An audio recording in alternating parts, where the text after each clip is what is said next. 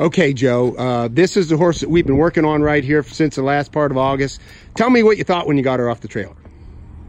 Well, when I got her off the trailer, we let her in the barn, and she's just following me. You know, she wasn't alert or anything like that. Not any extra energy. But we put her in the barn, and I didn't really pay a lot of attention. Threw feed to her. Next morning, I come out, and I thought to myself, "What in the world we got ourselves into here, Chris?"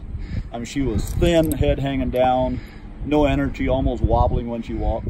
Okay, so that's when you called me and we said, boy, I don't know whether we should do anything at all because she may not make it. Yeah. Okay.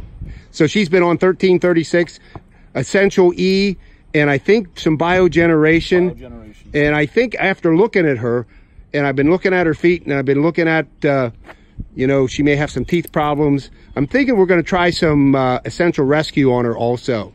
Add that to the 1336, and we'll just keep everybody posted on how it goes. Oats and good hay.